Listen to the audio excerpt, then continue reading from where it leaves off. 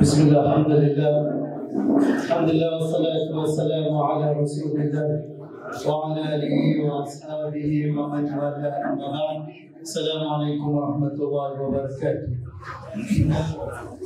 Alhamdulillah, all praise and thanks is due to Allah, peace and salutations on our beloved Prophet Muhammad sallallahu alayhi wa sallam, his family, friends and companions, and all those that love him and revere him until the end of time. Now, we all know that when you come out to an event like this, you come out with the intention of marriage. And marriage is a sacred union between two individuals, as stipulated in the Holy Quran, Surah Rum, verse 20-21. And amongst the signs of Allah subhanahu wa ta'ala is that Allah ta'ala has created for you a spouse. And I don't know why everyone's so anxious, because there is a spouse for you, inshallah ta'ala. Allah created you a spouse from amongst yourself for the sole purpose of what? لِتَسْكُنُوا إِلَيْهَا. The purpose is to find peace. That is the purpose of having a spouse. That you must be able to speak to that person, communicate to that person, and relieve the stress that that person is experiencing. Bring calm, relaxation to that individual. That is the purpose of marriage. And what else? وَجَعَلَ بَيْنَكُمْ مَوَدَّةً وَرَحْمَةً. And then the second one is love and mercy. Now, when we speak about marriage, all the purpose why we all are here is to find a suitable partner. Do we really find the word suitable partner? Is it something like that? How do we find whether that person is the correct person for us? And one of the means is, if that person's background is the same as what you experience. If that person's aspirations and future is the same and lines up with your future and your aspiration, then that is the way you find out that will be the suitable partner. We earlier on alluded to the fact of, deen is important. Is deen really important in marriage? Is deen really that important? When we have to discard the three other things mentioned in the hadith, your lineage, your wealth, your beauty. A person don't want to stand up at the end of the morning, the next following morning after the marriage, said, Ya Salam.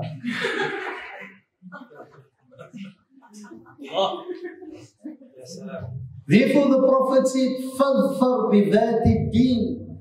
Yes, choose the deen, but take notice of the other aspects as well. Consider the other aspects as well. And Islam teaches us what about moderation. If we can find a person, perhaps a very difficult, perfect individual, you will not find.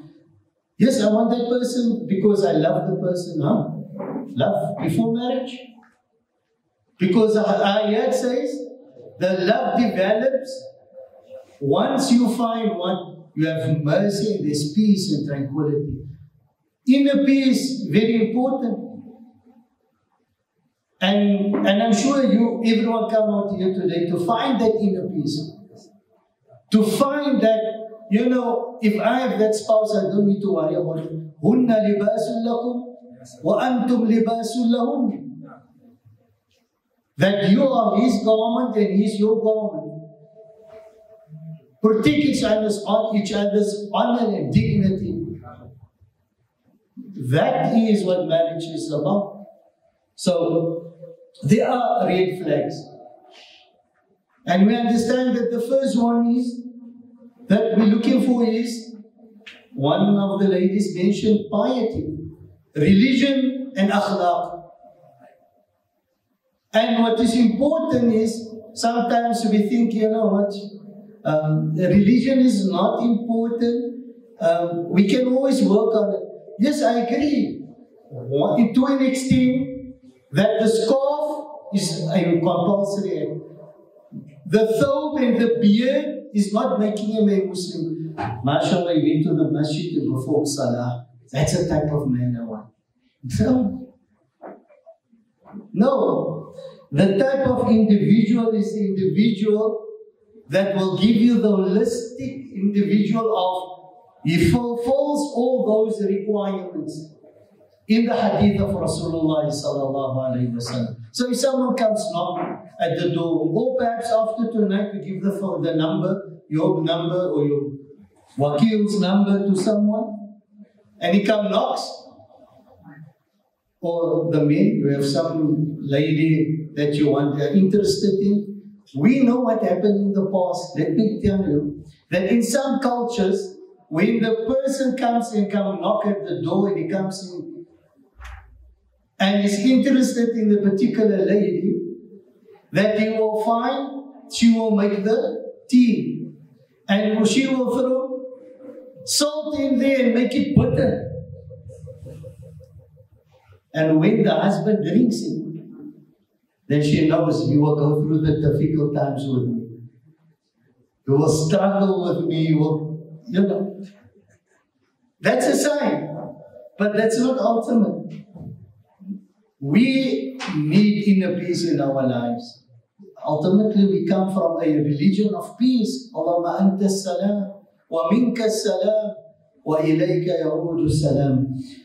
It is that same peace that we speak about, that we want inner peace, that today we find couples, they cannot communicate with one another. Husband and wife, they're sitting opposite each other and they literally text each other because they cannot find common ground.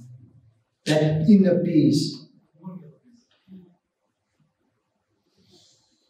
If you want to know whether that person is a suitable person, and when we look at the red flags, then look at how that person is treating your parents. I had an instance where after the nikah, I look at the husband in the manner in which he spoke to his own mother. Now, if that is the man he addresses a female, he addresses his own mother, how is he going to address you as a female later on? Another red flag is, you know, that we think that we can change the person. No, I will change him, Sheikh. Wallahi, no problem. Give him a few months. I can manage. Now I love him. I'm prepared to go with whatever he gives. I will change him. And once again, I had the instance where this young lady said, Sheikh, we all make mistakes, and I love him so much. I'm prepared to marry him. And I'm convinced I can change him. 3 months later, she wants out of the marriage. Cannot manage anymore. If a person commits haram before a marriage, is another red flag. Because that is indication of what will happen in the marriage. And being a person or a people's pleaser is another red flag. If for everyone else he says yes, yes, yes, yes, yes, yes. Ask him anything, is yes, yes, yes. A people's pleaser. But when the husband or the partner asks him, sorry man, I don't have time. So imagine when he needs to defend you, or she needs to defend him, subhanallah, she will never be able to do it. No? Because why? I want to please people. And I want to bring the last one to the table. Is a company that we keep. So if a person associates himself with a certain type of individual, a person is on the religion of his friend. Otherwise, you will follow the same trend of his friends. So, it's very important to look at what type of individual the person, keeps himself up. We find ourselves in you're not sure whether the person is a correct person for you. You're not sure whether, the relationship is the correct relationship that you want to enter into. But this is life. Marriages works out and marriages also don't work out. It is life. Look at, subhanAllah, greatest companion, one of the prophets, Nabi Nuh alayhi salatu wasalam. And his wife turned out to be totally the opposite that he wanted to. He thought he can change. Likewise, Asiya, the wife of Fir'aun, subhanAllah. People change. Circumstances is the reason why they have changed. So, is that part of the taqdeer of Allah Azza wa Jal? Is it part of the taqdeer for you to sit here and look for a partner? It's part of the taqdeer, but we have that one thing in our hands, and that is to make that choice. And at times we're afraid to make the correct choice. But it is time that we say, Tawakkul ala Allah, I've ticked all the boxes, and inshallah ta'ala, I'm prepared to commit myself to a marriage. And if that intention is pure, then Allah ta'ala will make the path to success easy.